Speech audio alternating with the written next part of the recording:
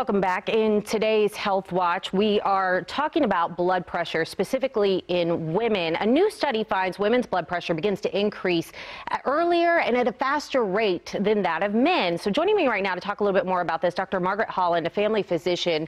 And you know, this is really a groundbreaking study, particularly with women.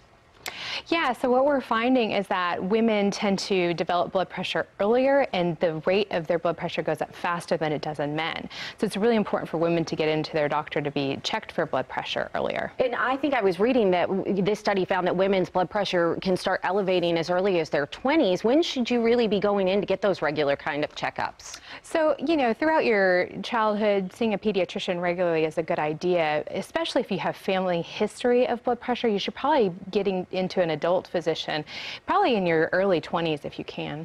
And, you know, we're talking about this. What is the concern with high blood pressure, and why is it something that needs to be monitored so closely? So if your blood pressure is elevated, and it is for a long period of time, you can start having damage to some of the organs of your body. The main ones are your heart, your kidneys, your brain, and your vasculature, which can lead to things like heart disease and strokes.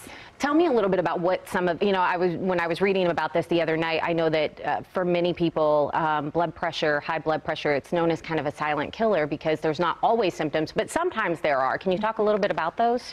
As you said, a lot of patients experience no symptoms, so blood pressure will be high and they don't even know it. But in other patients, they can tell. The main one I hear is headaches, tension headaches, eye pain, blurry vision, maybe dizziness. Those are the main symptoms. And what is the connection between blood pressure and cardiovascular disease? Because I also know this study could have implications in terms of diagnosis for women and cardiovascular disease. So if you're undiagnosed with high blood pressure and you have it for a long time, it starts taking its toll on your body, particularly the heart. The heart has to work harder to pump against, you know, a high blood pressure.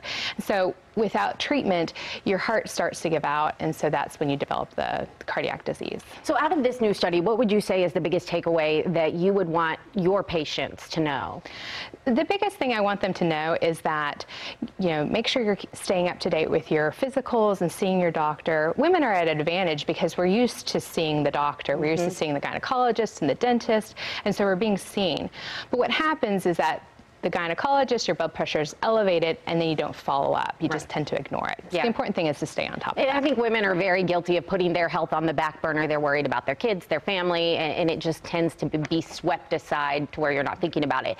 In terms of what you can do to lower your blood pressure, I know medication is out there, but what can you do beyond medication? So we recommend a variety of things, lifestyle factors mainly. So eating a heart-healthy diet, getting regular exercise, not smoking, moderate amount of alcohol. Those are the best things that you can do to maintain a low blood pressure. How do you think that this new study and the results will change the way that women are monitored and diagnosed? I think what we're learning is that women are different than men. So there's not a one-size-fits-all to treatment for patients. So we really need to cater our treatment and our diagnosis to the patient specifically. Awesome. Dr. Holland, thank you so much. Some really good information there. Really appreciate you taking the time to be here this afternoon. Thank you. All right, Russ, we'll send things back over to you.